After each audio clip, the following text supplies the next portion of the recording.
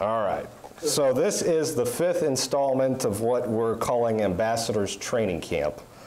And last time we did one of these lessons, we talked about how to study your Bible for yourself, how to actually study it yourself on your own. And we talked about some ways and things to do this.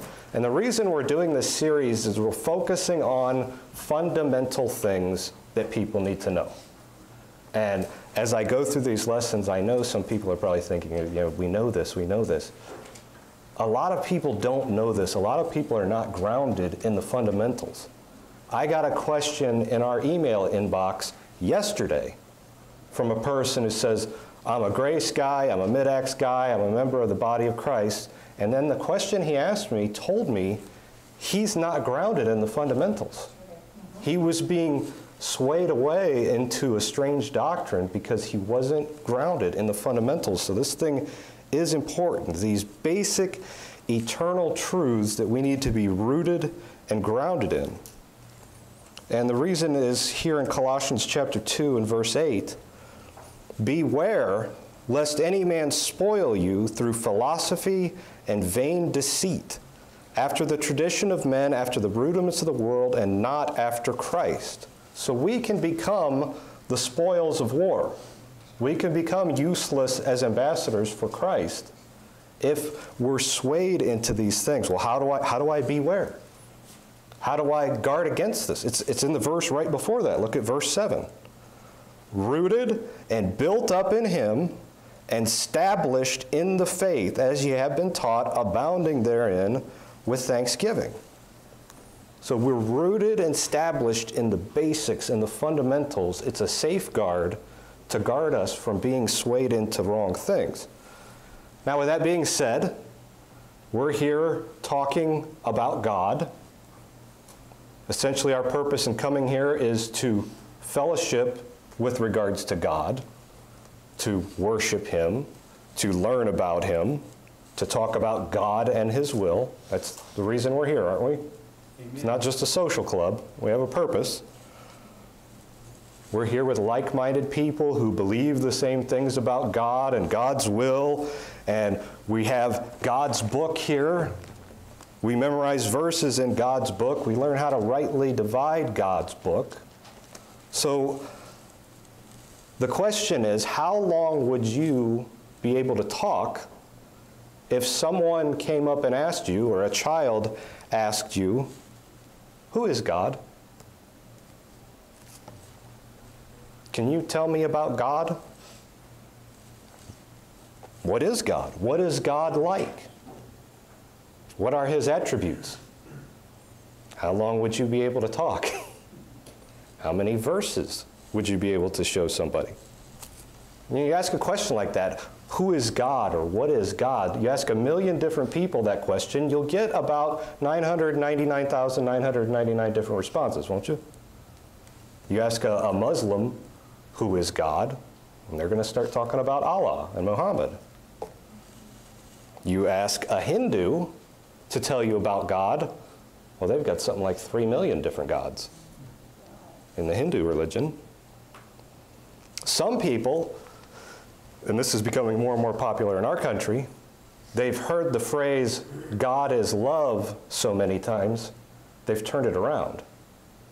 Now they've turned it into love is God. The only thing that matters is love. There's no such thing as right and wrong anymore. It's just love.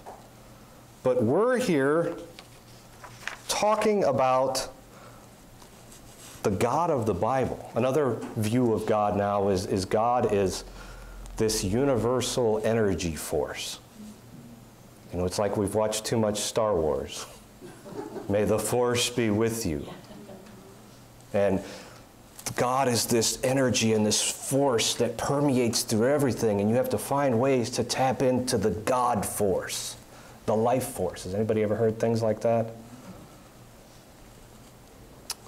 Other people, they make the creation God. God is in the earth. God is in the plants. God is in the animals. God is in the water. God is in you. The creation is God. That's not new. That's called pantheism. It's been around a long time. But we've made a decision. I believe this is God's book. God wrote it. This is His word. Who is the God in this book? That's what we need to be rooted and grounded in. So who is God? What is He like?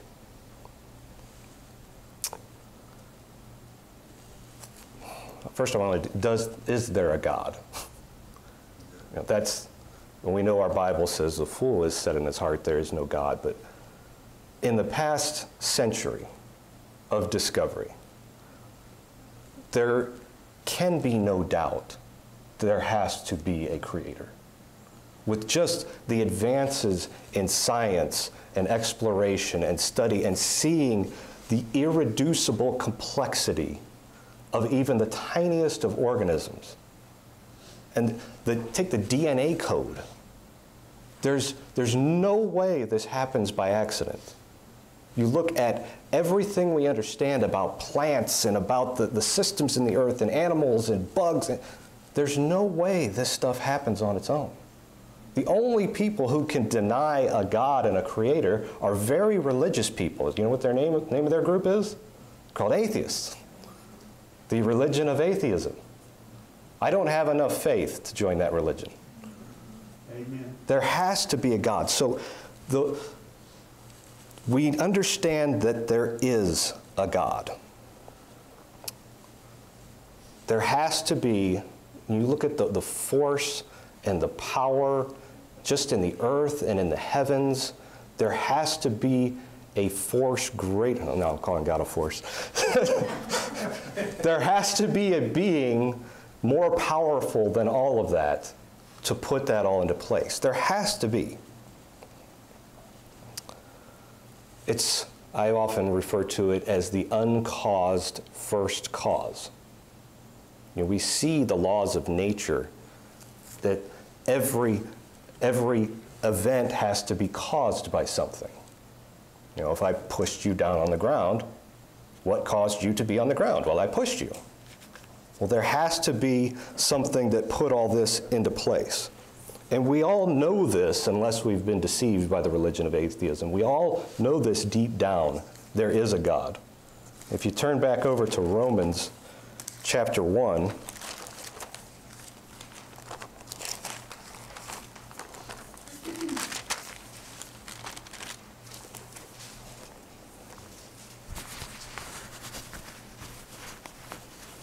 hope nobody gets offended. This collar is a little bit too tight on me anymore, and it's driving me nuts. Ugh. Okay. We can listen anymore.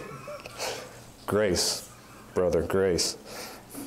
Look over at verse 20 there in Romans chapter 1. It says, "For the invisible things of Him from the creation of the world are clearly seen, being understood by the things that are made, even His eternal power and Godhead, so that they are without excuse." So the creation is screaming at us, there is a God. He exists. We know that God is.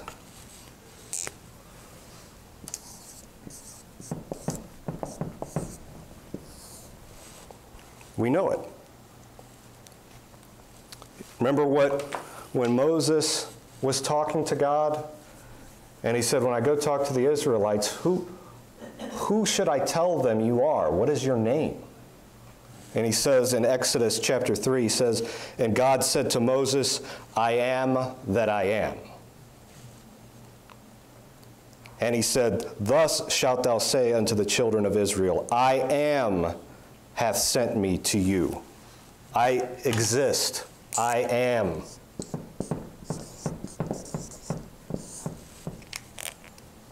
There is only one. He didn't say, I'm one of many. I am. "Thus shalt thou say unto the children of Israel," he goes on to explain it, "The Lord God of your fathers, the God of Abraham, the God of Isaac, and the God of Jacob, hath sent me unto you. This is my name forever, and this is my memorial unto all generations. I am." There's only one, that same God of Abraham, Isaac, and Jacob. So we know this. We, the created beings, know that he is. But we often in situations where we don't know who he is. Who is God? We know there has to be one, but who is he? And as you saw there in Romans, people who even knew him at the beginning of creation did not want to glorify him as God. Didn't want to retain God in their knowledge. In verse 21, he says, because that when they knew God, they glorified him not as God, neither were they thankful, but became vain in their imaginations, and their foolish heart was darkened. Professing themselves to be wise, they became fools. They became college professors. Yes. The academe. But that is what we want to deal with today. Who is God? And there's no way in the world I'll be able to get through God and his attributes in one installment on a Sunday morning. Not possible. I want to hit the overview of it, though. But we want to be established. We want to be built up in the faith. We don't ever want to be a candidate to be one of the professing, I'm wise and you're a fool, do we? So we need to be rooted and established in these things. If you look over, we can learn a lot from Paul when he went up to Mars Hill, which I've said before is like the equivalent of the Oprah Winfrey show in his day. He got on Oprah, but Oprah's not even on daytime anymore, is she? Who's the big name on daytime now? Ellen? Okay, so this is like Paul on the Ellen show. But he gets a chance to go up and talk about the Lord Jesus Christ in front of the greatest men and the greatest minds of his day. And he talks about God, and he's, in verse 23, did I not say what book? It's hard for me to wonder how I get worse at this the longer I do this. The book of Acts, chapter 17, and we'll start in verse 23.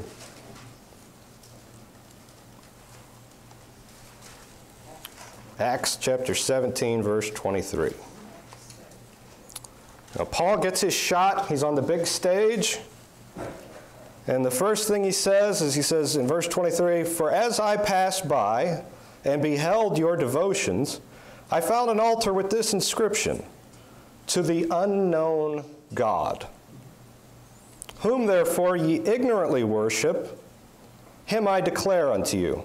Him declare I unto you. Ignorantly worship. They know that there's a God. And in this case, you know, they had inscriptions and altars and everything to all the gods that they knew about. But they said, if we missed one, here's one for him too. So they don't know. They ignorantly worship. They didn't know who God was. Paul says, "Him declare I unto you." So what's the first thing that we learn about God from this verse? He's a he. All the people worshiping Diana are instantly mad. We know God is a she. But the first thing Paul says is God is a he. So instantly he's lost a good chunk of the crowd. But that's a fact. God refers to himself as a he. The other thing that we see from this verse, he says, I'm going to explain him to you. I'm going to declare him to you. So this creator, Paul is saying it's possible to know him.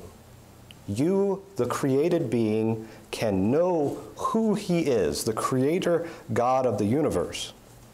And not only that, you can know him well enough to tell others about him, who he is. That's what Paul's saying right there in that verse. So it's possible. It's not that this God is so far away and will not have any interactions with his creation. Paul's saying you can know him and tell others about him. And back in the book of John, we're going to be all over the Bible here, and I'm not going to have you turn to every verse for time's sake, but back in John chapter 17, it's the actual Lord's Prayer. The Lord Jesus Christ is praying it. And he says, "And this is life eternal, that they might know thee, the only true God, and Jesus Christ, whom thou hast sent." You can know God. Now let's move on to the next verse in Acts. Verse 24. "God, that made the world and all things therein, seeing that he is Lord of heaven and earth, dwelleth not in temples made with hands." What can we learn about God from that one verse? I'm going to put some theological terms on the board.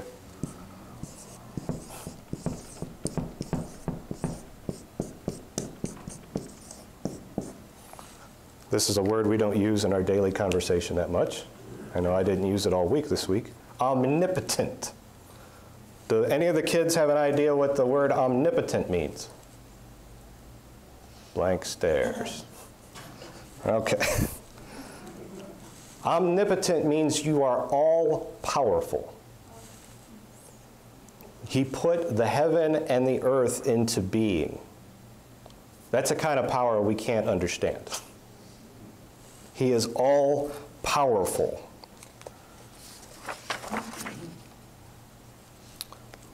And you think about it, we can't even understand really the power that's there in creation. We can't even wrap our minds around that. When you talk about glaciers moving across wide swaths of land, ripping up rock and moving millions of tons of... We can't even understand that kind of power. That's the power that's in the creation. How much farther and above is the power that put it into existence? It's got to be a higher power than that because cause and effect. So we can't even, it's like trying to wrap your mind around eternity. You ask me to explain eternity. I can't wrap my mind around forever. That's the kind of power we're talking about, infinite power. That is resident in God. And in Revelation 19 and verse 6, John says, "And I heard as it were the voice of a great multitude, and the voice of many waters, and the voice of mighty thundering, saying, Alleluia, for the Lord God omnipotent reigneth." Another way to think about that is, if you're ever on the wrong side of a dispute with God, you're going to lose. He is all-powerful, so doesn't it behoove us to be on Team God rather than in opposition to this God, because he's going to win. Psalm chapter 33 and verse 6 says, "By the word of the Lord were the heavens made, and all the host of them by the breath of his mouth." He didn't need tools. He didn't need raw materials. He spoke, and everything leaped into existence by his word. Do you see why I'm always harping on don't mess with God's word? It's powerful enough to speak everything into existence. Amen. It's, I have to walk my dog every night to keep him from getting any fatter. And this time of year, as I look off into the east, I see Orion rising in the sky every night. And I just, look at that constellation and those stars and just everything out there. And God spoke and it's there. It's the kind of power that's just, you can't wrap your mind around it. That's the best way I can say it. So we've learned that God is a He and God is all-powerful. What else can we see in that verse? God that made the world and all things therein, seeing that he is Lord of heaven and earth, dwelleth not in temples made with hands. So he is the creator,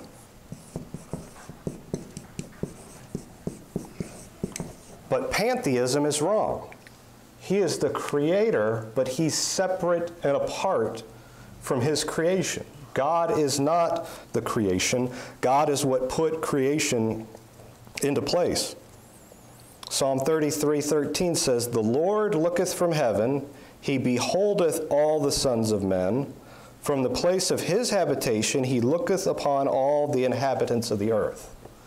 So God is not a force that's in us all, and we just have to tap into the God energy. No, God is not you. God is not me. He's separate and apart from us. Look over it, please, if you would, here at this verse. It's not far away. In Colossians chapter 1, in verse 16.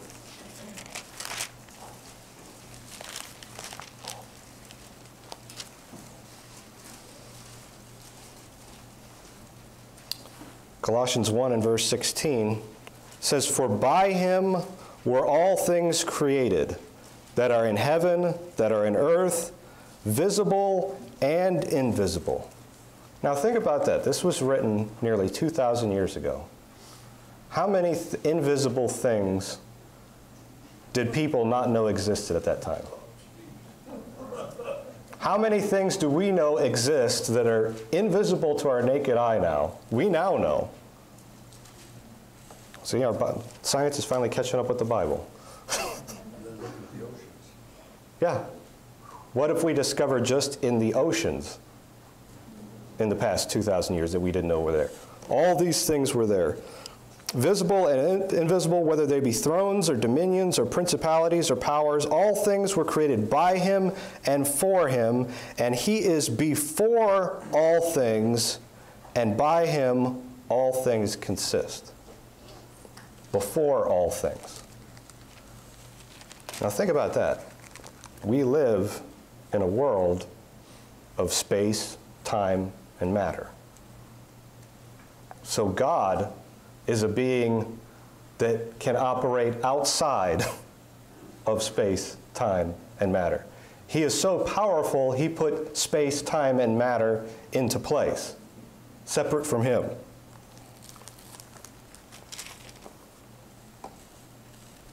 He's separate from his created beings, but he's also the sustainer of his entire creation. You know, I know that people worry that our SUVs out in the parking lot are going to destroy the planet. But God put a machine in place that sustains itself and keeps going. And when we mess up our environment, the environment comes and cleans up our mess for us. You think about that giant oil spill in the Gulf of Mexico. They said the Gulf's going to be destroyed and the beaches are going to be destroyed for 20 years. The ocean chewed it up, cleaned it up itself. So he's that powerful. But look at back in Acts, look at verse 25. He's separate and apart from us.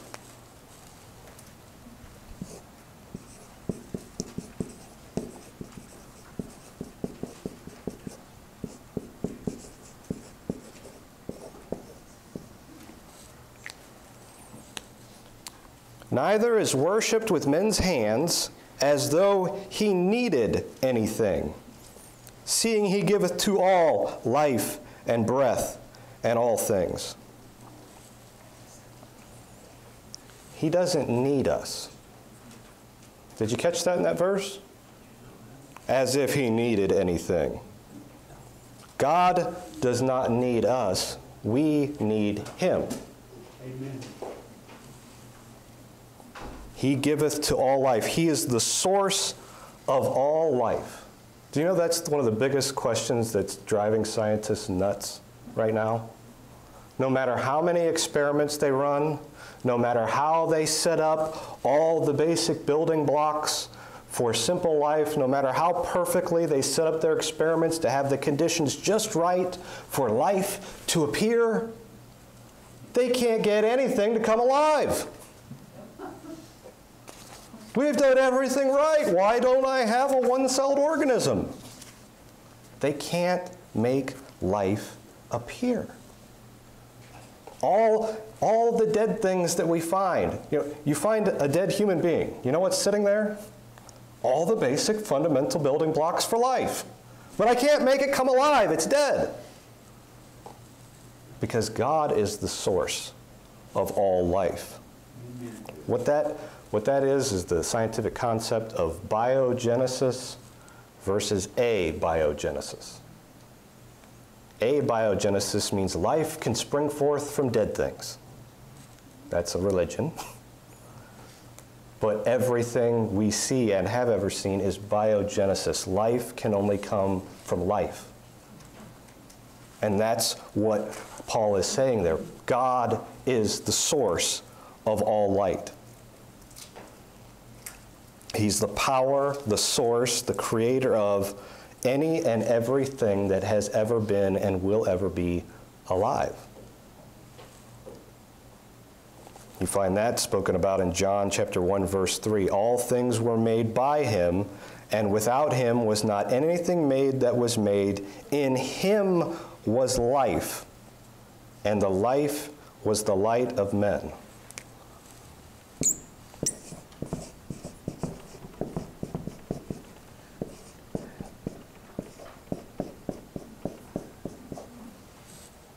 And when you think about things like this, when you think about these, this is like a 30,000-foot view of who God is here. You think about all these things about him, it's a lot harder to take his name in vain in a sentence, isn't it? When you talk about who he is. Another thing that we can learn from this verse, God that made the world and all things therein. Turn on your Discovery Channel when you go home. Watch the Blue Earth show. Watch one of those nature shows. What can we learn about who God is just from looking at the world and all things in it? Oh, I'm running out of the board here.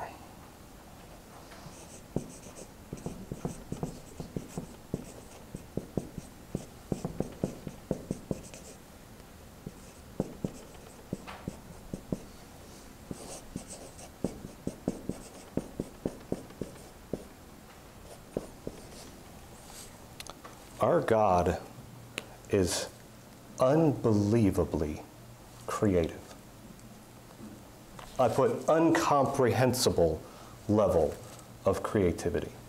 When you think about all the different things in our world, you're talking about a level of creativity, again, that you can't wrap your mind around. We look at things our children do and, oh, you're so creative. How did you come up with that from this? You think about just the earth, the soil, rocks, grass, plants, flowers, trees. I mean, how many different types of flowers are there in the world? How many different colors? How many different shapes? Mosses, algae, ornamental grass. All these different things, you have to just stand back and say, this is an amazing level of creativity. I think they're up to animals now. They're saying, well, there's at least that we know of, there's about 9 million different species of animals in the world. Whoa. You talk about from microscopic little bugs to elephants and everything in between. A mind thought up every single one of those things and spoke it into existence. Each one of them, again, with irreducible levels of complexity in the way they live and eat and operate and procreate. A mind thought of all those things, designed every single system and every single one of those animals. And it's, again, you can't wrap your mind around it. You go, start with amphibians. All the different amphibians, then move up to birds. And how about lions, tigers, and bears? Oh my! I mean, the mind that can create all these things is unbelievable. Think about sound, just sound. All the different types of sounds there are, all the different things that cause sound, music, rhythm, all the scales of music. A mind thought of all those things, put that into existence. Think about color. There are 3 primary colors, aren't there? Out of 3 primary colors, you can make about 10 million different shades of color. A mind put all that into place and created all that. What about just consciousness? I think, therefore I am. The different types of consciousness and awareness, emotions. Man, we can do a lot on that one, right? Just, I mean, intellect, memory, love. A mind created all those things. It's unbelievable. Physical senses. Our physical senses. A mind put those things in place, thought of those things. You can't ponder the infinite level of creativity that can not only think of all those things, but speak them all into existence and have them operate in an orderly manner.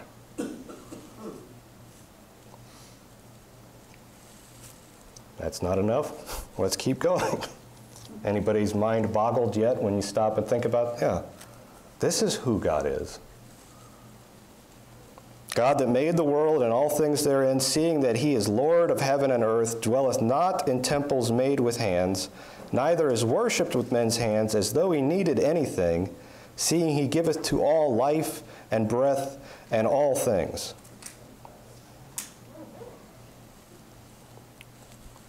What we talk about now is not only creativity, but the kind of intelligence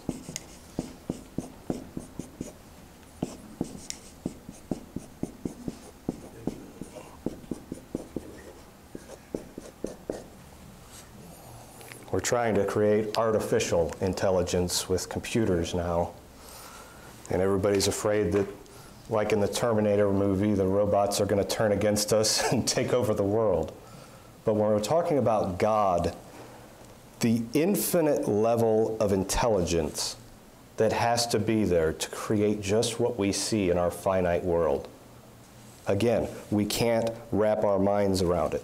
The word, the theological term is omniscient.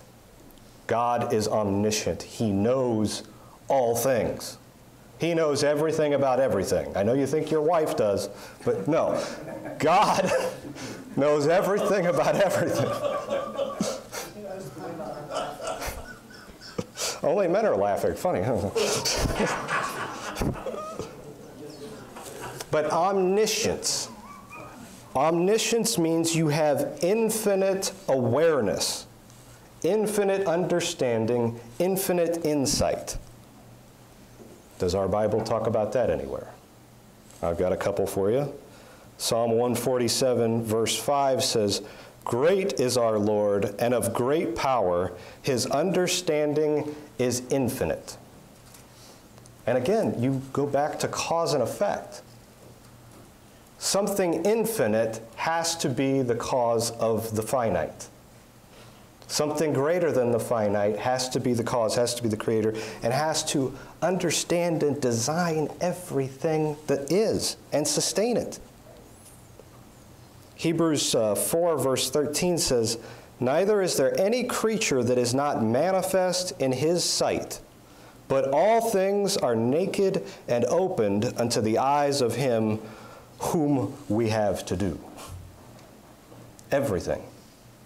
From the earthworms under the ground, to the weird fish at the bottom of the ocean, to the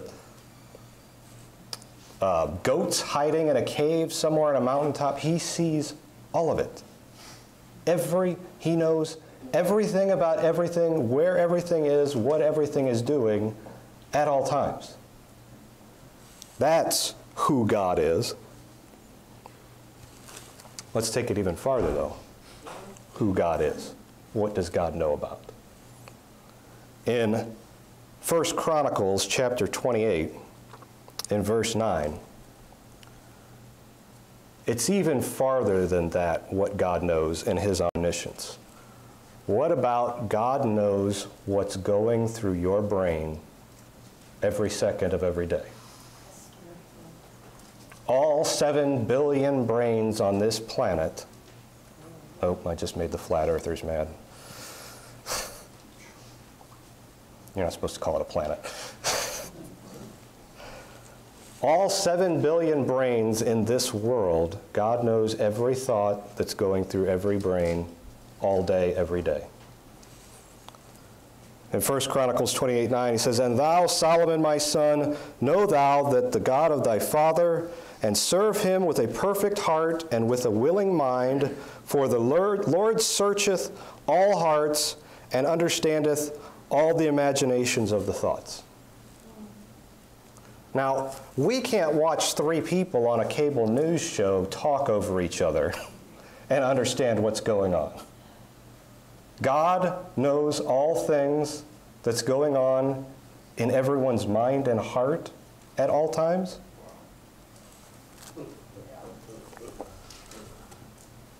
You can't wrap your mind around it. This is the God of the Bible.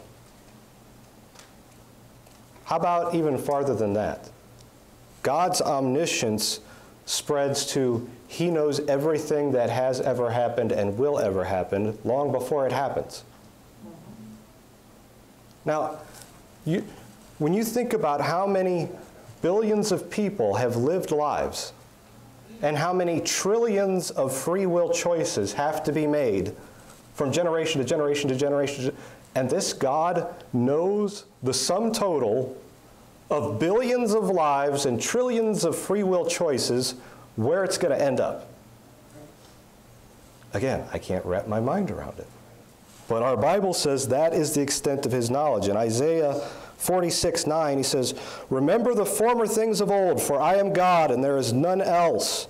I am God, there is none like me." Yeah, I'm starting to see that. I'm starting to get my head wrapped around that fact. There is none like you. Declaring the end from the beginning, and from ancient times those things that are not yet done, saying, "My counsel shall stand, I will do all my pleasure." Yep, pretty much. All-powerful, omnipotent, created all things. He's not part of us. He's separate from us. He's the source of everything that's ever been alive. He's incomprehensibly creative with infinite intelligence. Yeah, pretty sure you're going to get your way. Pretty sure, but safe bet. That's who God is. And again, we haven't even started on many of his attributes, but we're just talking about generally who this being is, who this person is.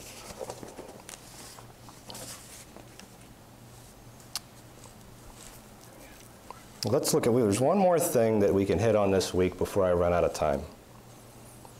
God that made the world and all things therein, seeing that he is Lord of heaven and earth, dwelleth not in temples made with hands, neither is worshipped with men's hands as though he needeth anything, seeing he giveth to all life and breath and all things.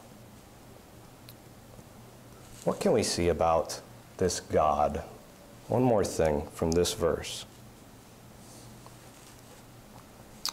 You know, every time we have an election and the most powerful man in the world comes from one party or another, and half of the people say, "Oh no, don't give that much power to that person," and the other half say, "Oh no, don't give that much power to that person." When we're talking about this level of power, I want to know something about him. And I see right there in that verse that God is giving. He's giving. Do you see that? He doesn't need anything from us, but he gives to all. Amen.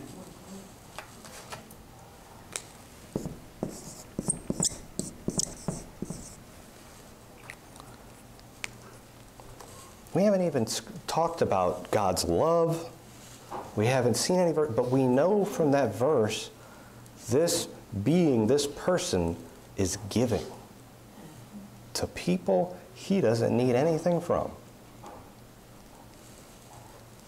Now think about that. Even us in our fallen humanity, we know what it's like to give to somebody where you're pretty sure it's coming back around. Right? Oh, Christmas is all about giving. Yeah. We'll make you get no presents for 5 years and see if you like Christmas anymore. Right? Christmas is about getting. That's what it's about. I'm sorry. I got you this wonderful $500 watch. I didn't get anything for you. How's that going to go down next year? But this God is giving to people he doesn't get from or need anything from.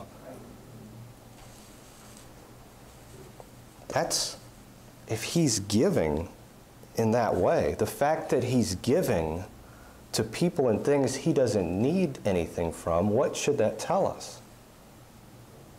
That this amount of power is in the right place. If he's giving, then he's inherently good. He must be good if he's giving to people he doesn't need anything from. He must be inherently kind. He must be loving. Can we find anything about that in our Bible? All over the place, yeah. But in James chapter 1, and again, I know I'm jumping all over the Bible here, crossing dispensations and thousands of years, but I'm just going here to get definitions. In the book of James chapter 1 and verse 17, he says, "Every good gift and every perfect gift is from above, and cometh down from the Father of lights, with whom is no variableness, neither shadow of turning."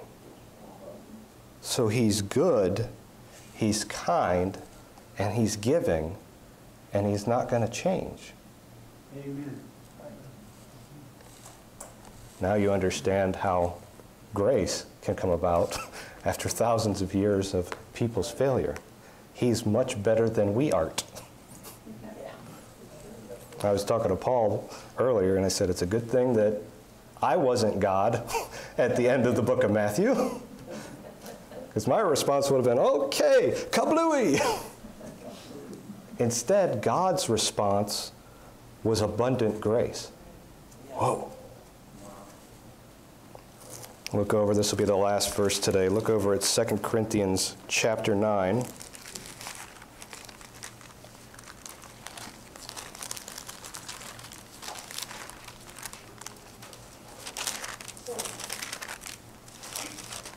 Second Corinthians chapter 9 and verse 8.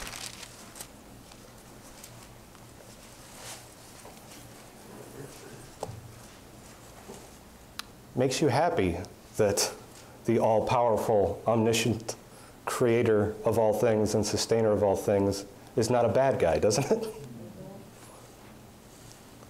But he says in this verse, "And God is able to make all grace abound towards you, that ye always having all sufficiency in all things may abound to every good work. As it is written, He hath dispersed abroad, He hath given to the poor, His righteousness remaineth forever." That's a good thing to know about God. Amen. Especially, we were talking about the Greeks and the Athenians there. When you look at the crazy gods and their legends, we talk about Zeus and Thor. The real God is not like any of those crazy people. Or even go to the Vikings, the Viking, the Norse mythology. Hopefully we get to die and go to Valhalla, where we can get drunk and have more battles with Odin. Okay, the real God is not like that. The real God is good and kind and loving, and He's not going to change. If God is giving, God is good. If God is good, He must be trustworthy. Think about that when you're commanded to trust Him as complete and sufficient payment for your sins. Trust His death, burial, and resurrection. Is He trustworthy? Yes. If God is giving, God is good, God is trustworthy, then God is righteous. That's who God is from a view of about 30,000 feet. And we'll do more delving into his attributes in the future. But when someone asks you, who is God? That's where you can start. This is who God is, the God you know is there. That's all I had for this week. Right on time, by the way, ma'am.